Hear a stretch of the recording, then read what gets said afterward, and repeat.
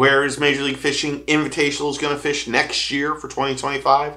That's what we're going to talk about right now. If you like this kind of content, like news, opinions, all this stuff, closer looks, do me a favor, hit that like and subscribe button. Become part of the team and family, because hopefully I'm doing something that you like.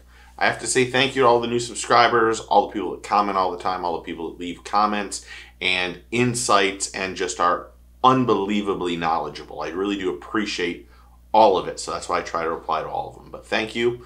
But if you're not a subscriber, click that subscribe button. This afternoon, Major League Fishing announced the schedule for the 2025 Invitationals. And there's a couple really nice things that they're going to do for 2025. To start, there will be 150 anglers fishing 6 events and now a championship. And that is a huge deal because there's no entry fee if you make the championship. And every angler that makes that championship is automatically guaranteed $5,000. And also the winner's going to win up to $135,000. Now, why is that such big news? They haven't had a championship to start off with. And this is a way for anglers to compete, get the Angler of the Year points, which also makes you a little bit of money, but also an end of the year tournament where you can go fish and just fun fish, not worry about points, and just put down everything that you can do to try to win that event. And automatically getting $5,000 back is incentive right away to make that championship. And in the 6 events, Major League Fishing is going to give away $4.3 million in the purse. And that's a hell of a lot of money. 1/3 of the field will get paid at least $8,000. But that other 2/3 is kind of SOL'd. Each stop the anglers have a chance to win up to $115,000 for first place. It's $80,000 for the tournament, and then there's a $35,000 Phoenix Bass MLF bonus. So $115,000 to first place, or up to $115,000.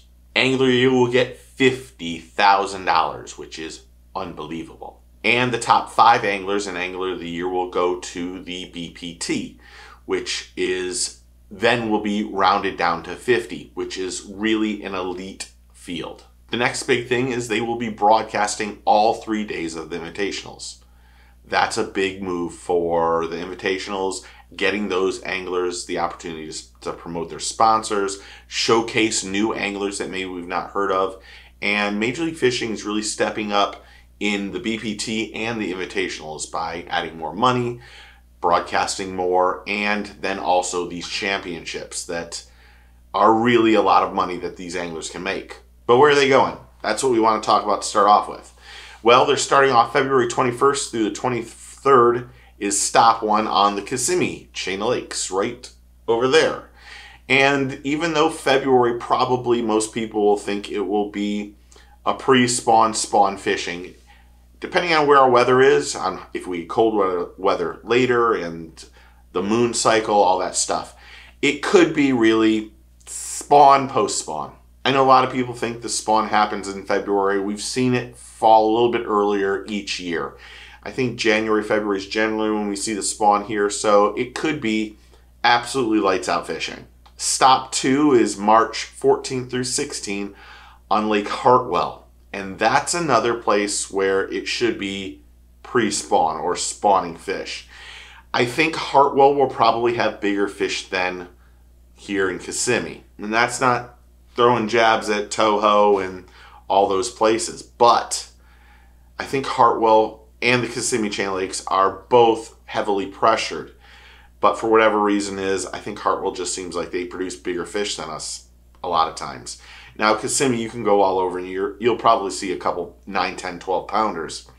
But Hartwell, just for whatever reason in my mind, seems like it should be giant fish. So second stop is at Hartwell. The third stop is April 15th through the 17th, stop 3 on Smith Lake. I think this is also going to be a pre-spawn fishing. I think this is a great place to go. When I start looking at the BPT schedule and I look at this schedule, I have to be honest, I'm really impressed. I don't know who's picking the lakes, but this is another one that this invitational schedule is really quite impressive. I think they go 3 for 3 in winners on this one. Stop 4 is May 9th through 11th on Pickwick Lake. Probably post-spawn fishing. I think Pickwick will probably show out pretty well. I think this is another home run. I'm so dumbfounded by how well they're picking lakes and where they're going. I do think there might be some things where we need to pick some different lakes, but this will give every angler an opportunity to do well and be able to catch a lot of fish. Stop 5 is June 20th. I have it June 20th through 21st, which would be wrong. So we're going to say June 20th through 22nd or somewhere in that range. And that is on James River. Now, this could be exact spawn time for James River. This is generally when those fish start to spawn in the very northern areas. But most likely it'll probably be spawn, post-spawn. But this is another place that's just another great pick for the invitationals and for the anglers. And we're going to see a lot of these places. Scoping is going to be heavily influenced. I don't think Florida will be heavily influenced, but I think you'll see a lot of forward-facing sonar anglers. But we'll see what they do with forward-facing sonar over the next few weeks. 6th stop is on St. Lawrence River, July 25th through the 27th. What can you say? Another home run place to go fishing. It's a home run.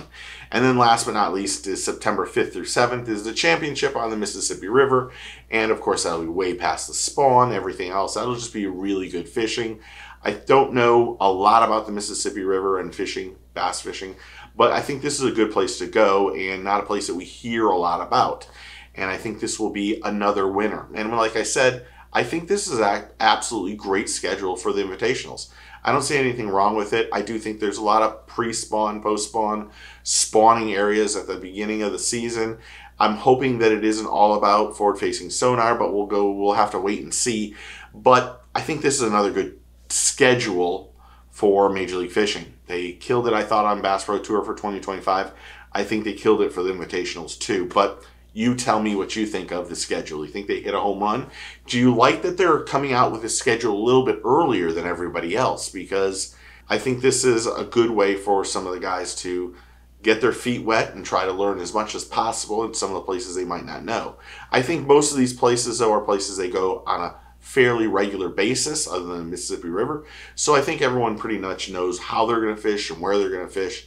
But another great schedule. But you tell me what you think in the comments below. Remember, take your kid fishing. Thank you very much for everything. I really do appreciate it. It's humbling, and I really do appreciate y'all.